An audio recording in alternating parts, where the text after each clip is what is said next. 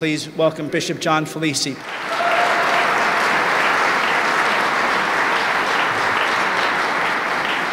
Thank you. I'm honored and delighted to be here. I was on the campus here, as was said, of the seminary for, I think it was 16 years. And then I got a letter one day that you have been traded to a parish for 2 draft choices and a priest to be named later. So, but I'm back, so good to be here. I'll just share with you some of the experiences I've had over time that I have found helpful for me to reflect upon. One of them is, in a time of difficulty and crisis, I think it's tempting for us to become so problem-centered that we forget about the positives. I remember one time I was asked to substitute in a high school class of girls at a school nearby because the priest who taught the class called up and was sick. And so they called me out of the blue and asked me if I could just take this one 45-minute class. So, in fear and trembling, I went up and met this junior class who clearly saw that I was going to be a victim of their awareness that I didn't quite know what I was doing. So I said, okay, how about we just have a discussion for 45 minutes? Oh, they love that. That was great. So I said, well, okay, I made the first step right. Now I got to figure out, what is on your mind? I asked them. And they all told me a similar story, that they had just received their report cards. And I said, well, how did that go? And they were, oh, no, they were all shaking their heads. And I said, well, what's the matter? And they said, it's our parents. They all agreed, looking at each other, it's their parents. The parents were too critical of them. They're always critical. No matter what my grades are, they're always critical. So I said, well, let's play a little game. Well, as soon as I said the word game, they said, wow, this was good news. They're going to like this guy. I thought they were going to ask me to come back after that as soon as I used the word game. So I asked them to close their eyes. And they closed their eyes. And I turned around, and there was, on the blackboard behind me, I wrote 4 letters that they couldn't see. A, and C. And I said, okay, open your eyes. So they opened their eyes, and I said, okay, what I did was, I have behind me my report card. When I step aside, I want you to shout out whatever comes into your mind. I stepped aside, and they all yelled out, why did you get the C? I said, I hate you. You're just like your parents. I got a Valentine's Day card for one of the girls in the class. This is 48 years later. And she said, I'm still recovering from that class. But I said to them, if only you had told me how proud you were of my getting the 3 A's, I would have changed the C to the A on my own, just to make you prouder. But that's not what you did. You pointed out what was wrong with me. And this is what can so easily become a way of life for us, to focus on the things we see as wrong or bad. And if we do that to others, we're probably doing it to ourselves. I remember a priest coming to see me who was ordained a year, and he he asked me to meet with him, and I could see he was very disturbed. And he said, basically, since my ordination, everything's gone wrong. And so I listened to him, and we met in a diner, and I listened to him and listened to the whole story. And I said, look, I have no magic solution, but let's try an experiment. I said, I want you to go home and focus on one thing that you see as a positive. So he said the only thing that had gone well for him had been his preaching, because it was uninterrupted by everybody else criticizing him for one thing or another. So I said, okay, I want you to go back, and in the course of a day, I want you to list down at least five things, positive things that you see or happen in the course of a day. And so we met 2 weeks later, and he came in, and I could see he looked a little better than the last time. Sat down, and he said, well, here's my list. I've been working very hard at this. And he started to list the things. And I already saw that he was becoming aware of positives in his life that he had been taking for granted. So I said, let's try this one more time and see what happens. And he came back. We met 2 weeks later. He sat down, and he said, I'm living a completely different life than I lived before. He said, my whole priesthood had transformed. And he said, just in this one experiment. He said, because I realized I've spent so many times, something goes wrong, I focus on it, and that creates problems with everything else. And now I've shifted gears completely. I said, well, if you can stay on that course, I'm sure all good will come of it. That was over 30 years ago, and he's a pretty renowned priest whose name I will not mention. But, and every now and then, when I've seen him over the years, he's winked at me, and we've laughed. And he said, what did you have?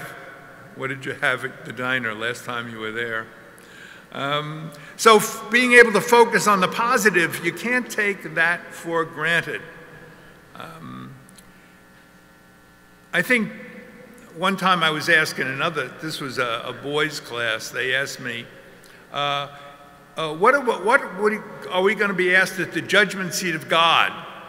And I said, well, if it's only one question, it might be this one. What did you do with your capacity to care?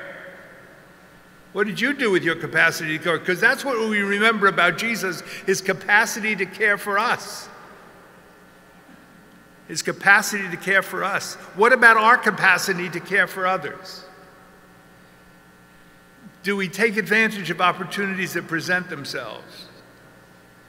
I read an interesting description of practical meaning of love, and it said, when you're concerned about the satisfaction, security, and development of another person as much as you are about your own, a state of love probably exists between you.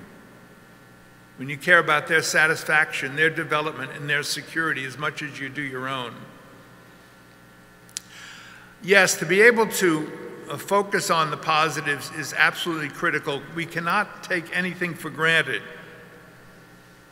There's the story of the town council that was given a lot of money. They inherited a lot of money. And they all met and decided that they were going to put up a clock in their town, devote all this money to a clock. And it was going to be a magnificent clock that would make the town renowned. And the oldest member of the group said, you know, I'm not sure we have enough fire equipment. Should we really be devoting ourselves to this clock? And they all shut him down. And the clock went up, and it was a huge hit, and everybody was so proud of themselves. Until one day when there was this fire in the town, and things hadn't gone so well in the fire. And the town council met again, silence in the room. And the older member raises his hand, and he says, well, at least we know what time the fire started.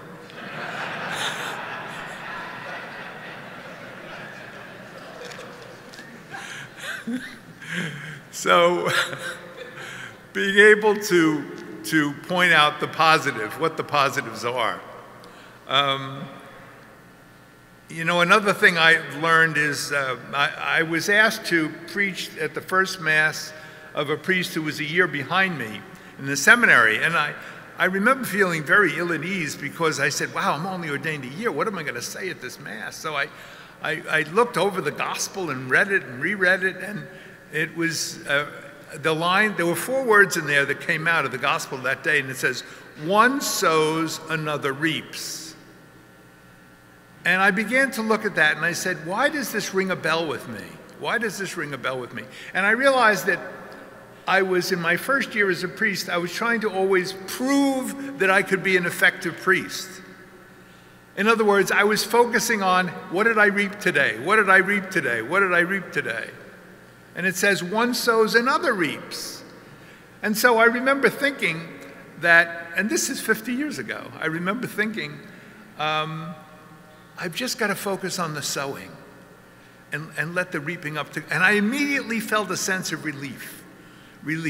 And you know, in our culture, we've grown increasingly product-oriented, measuring success on computers and analysis and diagrams of all types, which most of you may have to do for your work. I understand that completely. Assessment outcomes. But in the work of the ministry of God, in the work of the ministry of Jesus, it's better to just emphasize the sowing and leave the results up to God. I remember that had made a big impression on me. And I thank the priest to this day for that. He's long retired, but I thanked him. One of us had to retire. He decided to be him. But I thanked him to this day for the opportunity. And he said, even I don't remember what the gospel was at my first Mass. How could you possibly remember that? So, but another thing, when I was in the parish, I was teaching in the 8th grade, I think, and I decided I wanted to form a discussion group. And I was really, this was going to be really good. So I got this group together with the permission of the principal, and we met 4 times. And basically, it was one form of a disaster after another. I had no control over the group. They were yelling and carrying on, talking to each other, singing songs that had just come out from the Beatles. And I said, this isn't working. I'm not convincing them that we need to focus on Jesus in their prayer life. So I went to the principal and she said, how's it going? And I said, I'm not so sure. And she smiled and said, yeah, that's the impression I have. So we decided that I would declare a victory and retire this program at the end of 4 weeks. And so it struck me, well, I learned from the experience. But I didn't really learn from that experience until time went on. There were 8 members of that discussion group. 4 of them are in contact with me today. Recently, I went out to dinner with 2 of them and their spouses. I not only presided at the wedding of one of the now men there, who was one of those 8th grade boys carrying on at great extent and causing all kinds of trouble, but I presided at his wedding and his daughter's wedding. And really recently we went out to dinner with him and his brother, who was another troublemaker in the group. And they said they're still trying to repay me for the damage they did. And I still get cards sometimes and notes from other kids in that group of 8. And there were 12 other classes after that. I don't get notes from any of them. And I said, wow, this is amazing to me. Over time, it's completely unfolded. And a couple of times there were emergencies. One of the girls in that group was in a severe car accident and lost her.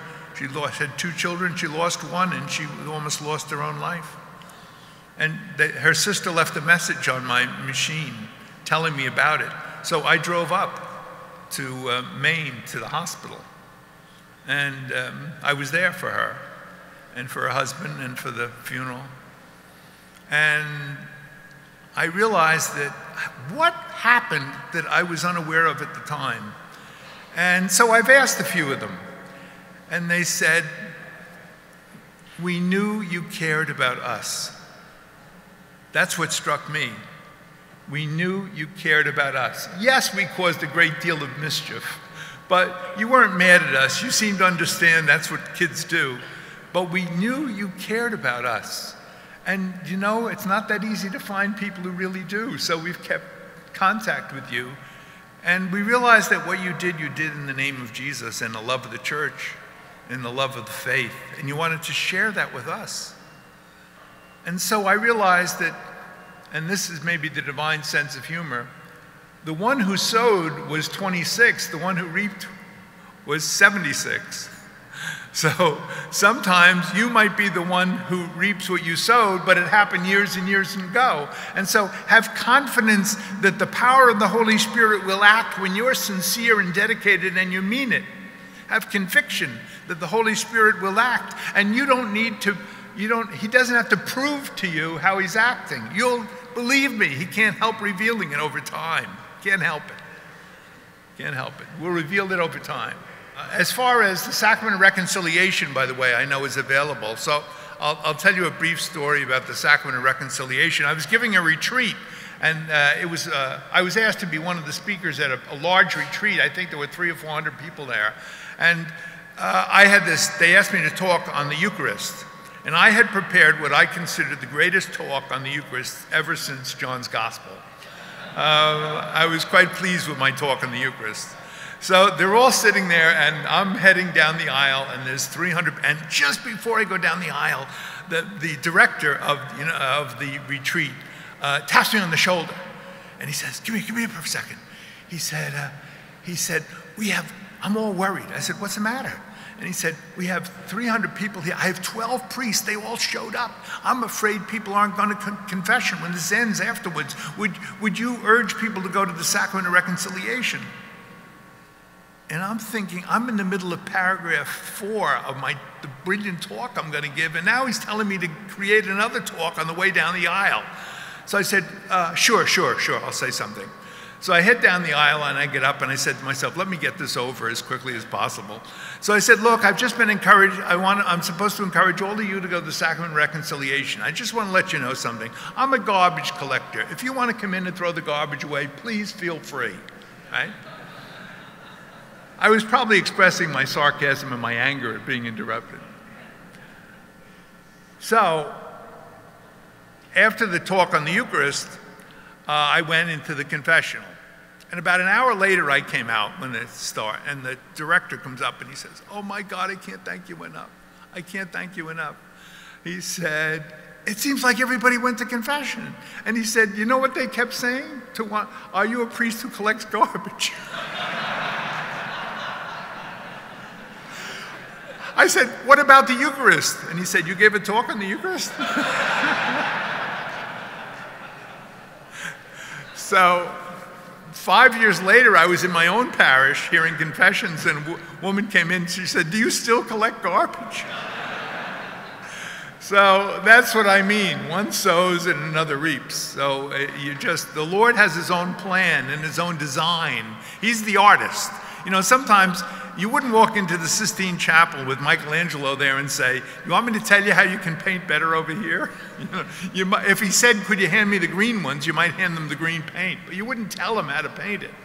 And sometimes we don't realize what a privilege, the creativity of the artistry of God. You know, the first thing that we're told about God is that God is an artist. We think the first thing we're told is that God is a lawyer or a judge.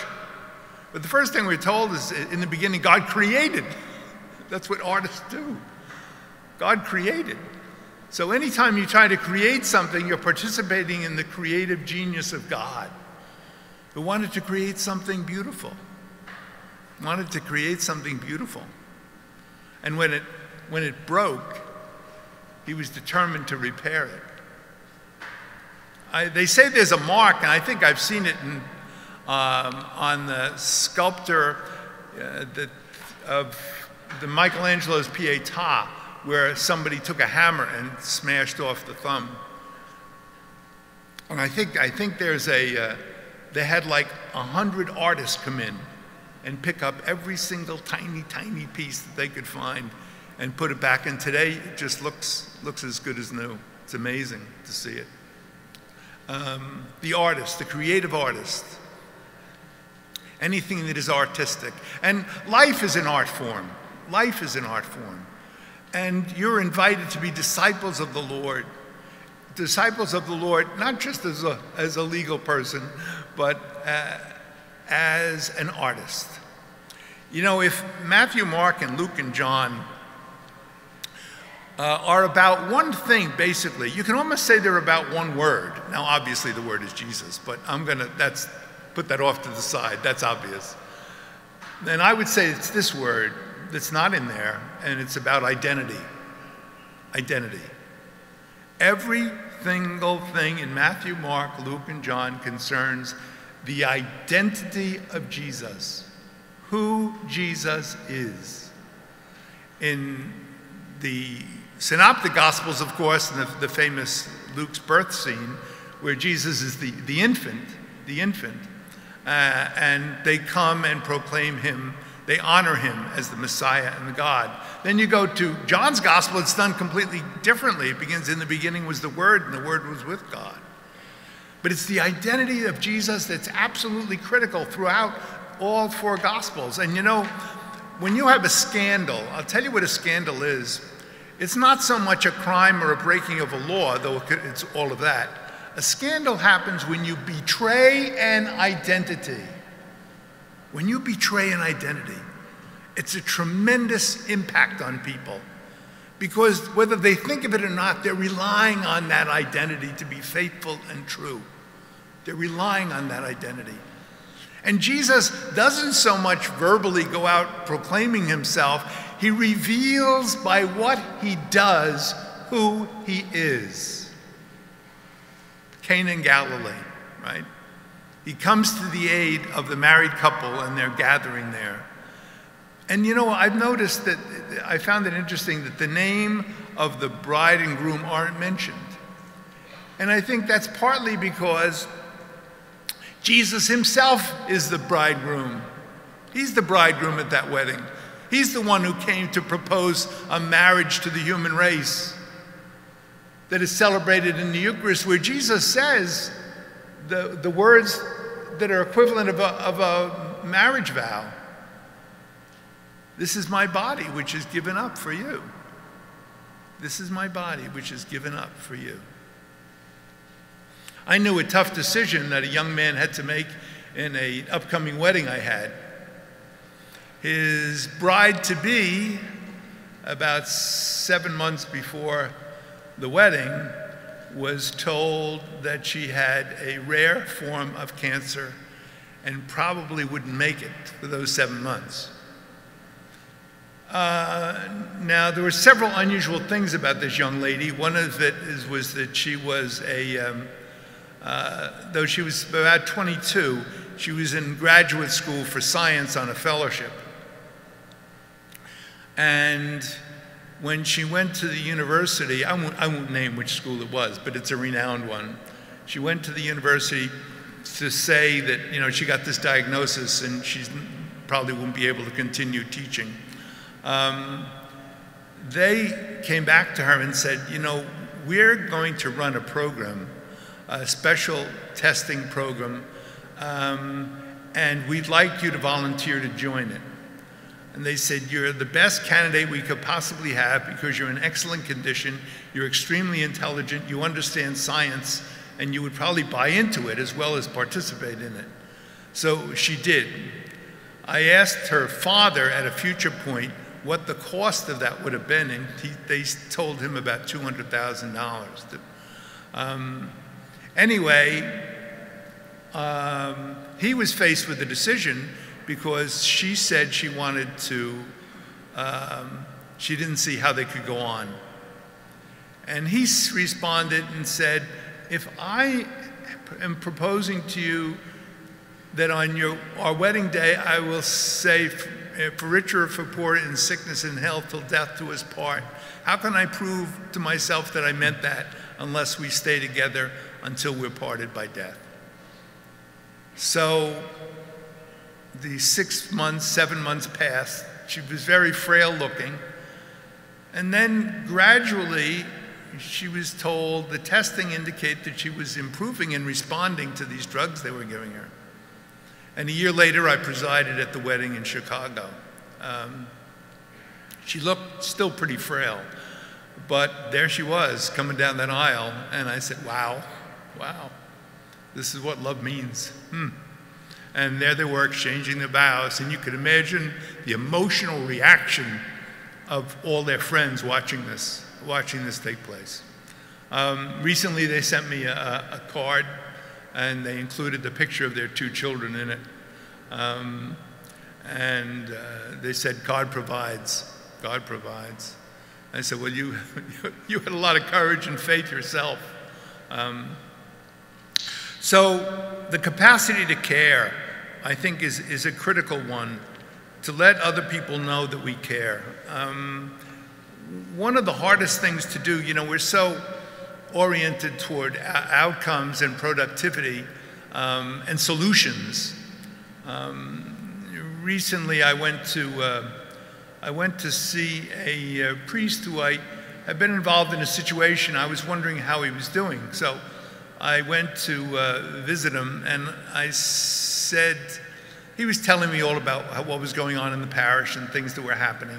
And then I said, okay, now I do have one final question. How are you? And he just sat there in silence. And he said, do you have time? And I said, as much as you want. So an hour later, with tears in his eyes, he finished telling his story. And when I got up, he hugged me and he said, I can't thank you enough. I've been waiting for somebody to ask me not what I'm doing, but how I'm doing. How I'm doing. How I'm doing. How are you? One time, everybody needs to feel understood. This is the neglected question. How are you? Everybody needs to feel understood. One time, a secretary of mine, who was an excellent secretary, I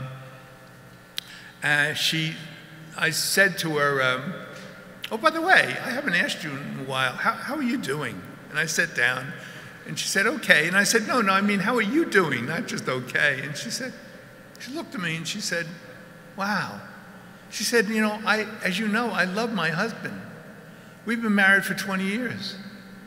And the only time he ever says, how are you, is on his way to the refrigerator to get a beer.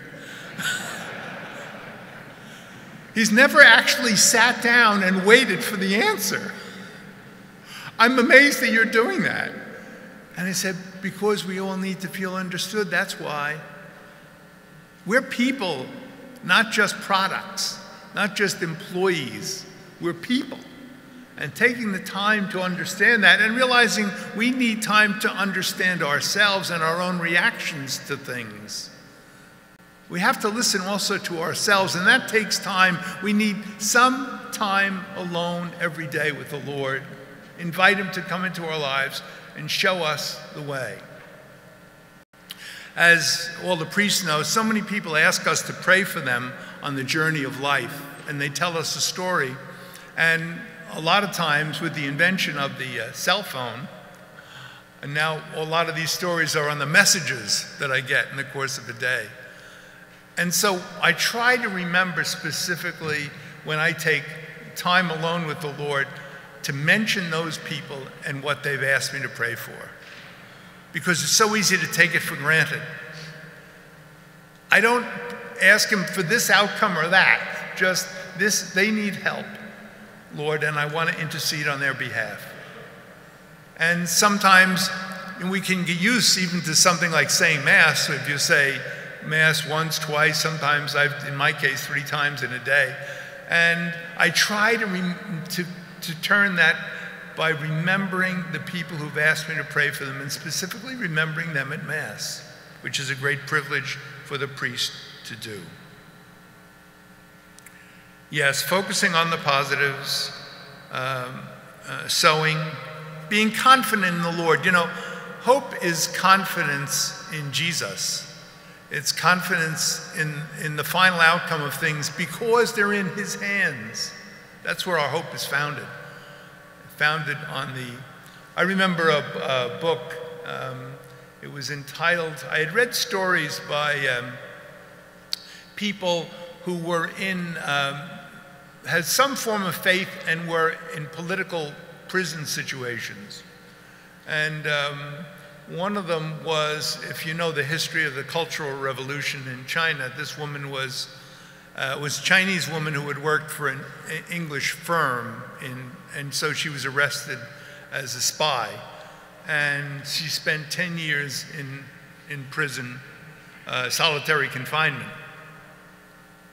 And she said she was in complete, utter despair. And one day she looked up and there was a window, the window that she couldn't look out of because it was too high.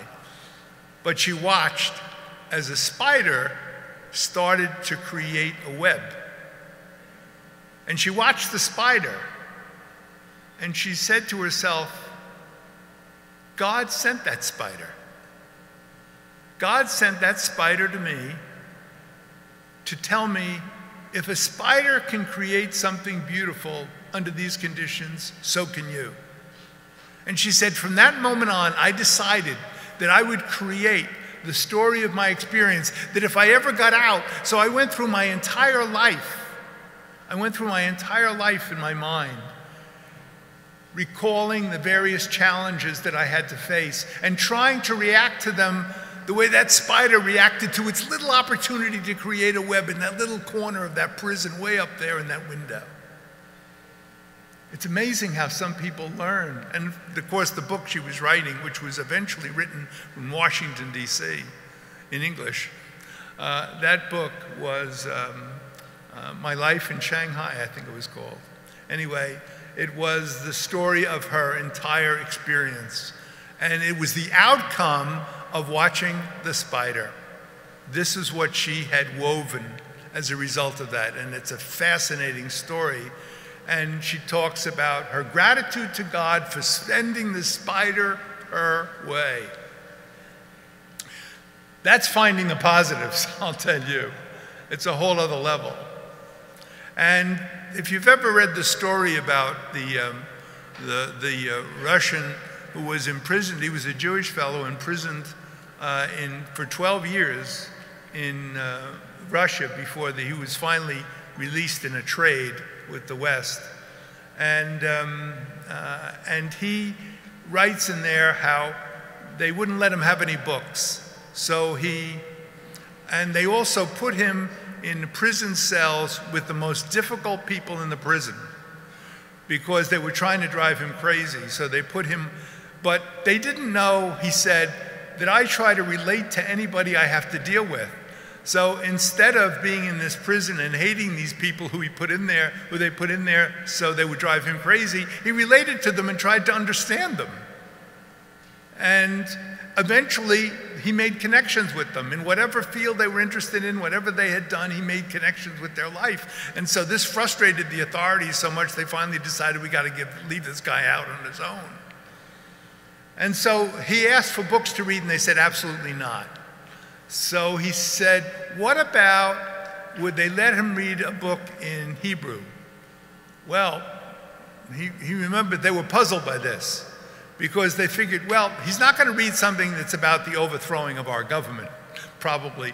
So he said, all I want is the book of Psalms, And it's a tremendous, I would recommend priests to read it if you're saying the Liturgy of the Hours, saying the Psalms. It's a tremendous testimony to how he identified with the suffering in the Psalms. He said, over these 12 years that I was there, these Psalms fed me day in and day out. I went right through every day reading a Psalm, day after day for the 12 years. And he said, when he was brought out as an exchange, I think they were flying him to Berlin to exchange him for somebody else, he was almost out of the prison when he realized he had forgotten his book of Psalms. And they said, you forgot what? And he said, I forgot my book of Psalms, I have to go back and get it. They said, you're going back into the prison it took you 12 years to try and get out of? He said, I can't live without my Psalms. So they said, it's only a little red book. We don't know what's in it anyway. It's all in Hebrew. So he went and he got his book and he carried it on the plane and he carried it all the way. And it's a tremendous story about how he used the Psalms to pray and he felt the presence of God in those Psalms and in those prayers. He felt the presence very powerfully. And so when we say when we say the Psalms, we're joining with Jesus in his prayer, and we're praying together with the entire community. So if you have time in your life to find a few moments to say a psalm or two, you could identify with that, the power of the Psalms. In this case, the Sustain hymn, and for the other woman, it was a case of the example of that spider, inspiring her. Create something beautiful no matter where you are. And you'll always have opportunities. You'll always have opportunities. We get so much news these days that we can be overwhelmed by it all. I read an interesting book one time. It was talking about Jesus and the issue of power. And it said that, a little bit connected with what I said in the beginning, that in the human race, there are people constantly seeking power over others. You can turn on any channel you want, and you'll find that story on there. People seeking power over others. All over the world, there are people trying to get power over others. And they said, Jesus didn't want power over, he wanted power with. He wanted to influence others for good. He wanted the power of his compassion to touch their lives. And that's why this author says, and it was interesting, a secular author, he says, the story of Jesus continues to endure because in the end we find out that all power over other brings is anger and violence. Anger and violence. And we see it to this very day, stories all over the world of anger and violence, anger and violence. When will we ever give it up? And Jesus was very powerful, all right. He was powerful, and he felt the power go out from him, but he didn't want power over others. The devil offered him the whole world. He said, here, every kingdom can be yours. Not interested, not interested. I don't want power over, I want power with, which is love. And if you love somebody, how they can be an inspiration for you to act better than you ever acted before. That's what real love does. It inspires you to be a better person by the way you behave. Another issue is in our society, we love the word freedom and liberty. Those are kind of our favorite words. And Viktor Frankl, who is the author of the book Man's Search for Meaning, a psychiatrist, Jewish psychiatrist who was a victim of, I think it was Auschwitz was the one he was in. And he tried to help people while he was there find meaning in what they were going through. And he realized he was finding meaning and helping others find meaning. And that's why he writes the book, The Search for Meaning. We're all looking for meaning. What is the meaning? What is it that means something to us in our life that will enable us to have clarity and determination and fortitude, aiming for something that really matters? And they asked him one time about, I don't know if he was visiting the United States or they were showing him the Statue of Liberty and saying how much it means. And he said, I just wish that if there was a Statue of Liberty, there would also always be a statue of responsibility. A statue of responsibility, because he said, liberty all to itself is what ended me up in the prison. We need not just freedom, but responsibility in the use of that freedom. That's the challenge, responsibility. I remember we took this course, one of the courses I took was with a Jesuit, now deceased, who was a psychiatrist, and he was giving examples of counseling cases. And he said 4 words I'll never forget. And it was, no challenge, no growth. That is so true. And he was saying, if you're listening to somebody and they're telling you the story, at some point you have to give them some form of challenge. Some form of challenge.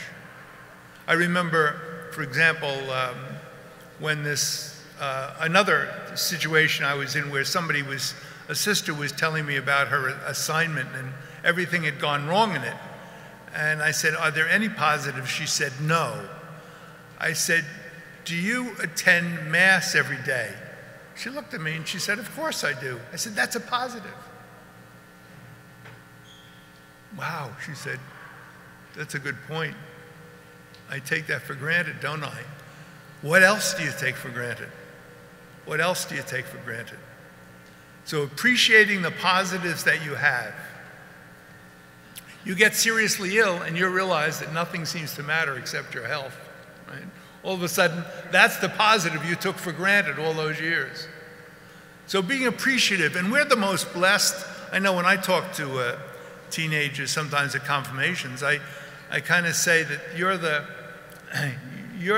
the richest young people that ever existed in the history of the world. Because there's no generation anywhere in the world that has the opportunities that you have in the United States of America. And there's no place else in the world that had all the creativity and inventions that we've had. I remember telling this story at one of the confirmations, that if Jesus walked down the aisle today, and he turned around and he said, "What's new?" I was speaking to teenagers. I said, and he said, "What's new?" You'd all pull out your cell phone and show it to him. You'd say to him, 78 in Jerusalem, 74 at the Sea of Galilee. And then you'd tell him about airplanes. Did you ever see an airplane? Do you know we landed on the moon? Do you have any idea where the moon is? We would be bragging about all this. I said, you'd be bragging about all these incredible things. You'd say, you rode on a donkey? Wait till you see our most advanced cars and the planes we have. It's incredible compared to what you had. And I said, Jesus might reply by saying, well, I just came up the Garden State Parkway and I wish I had been on a donkey.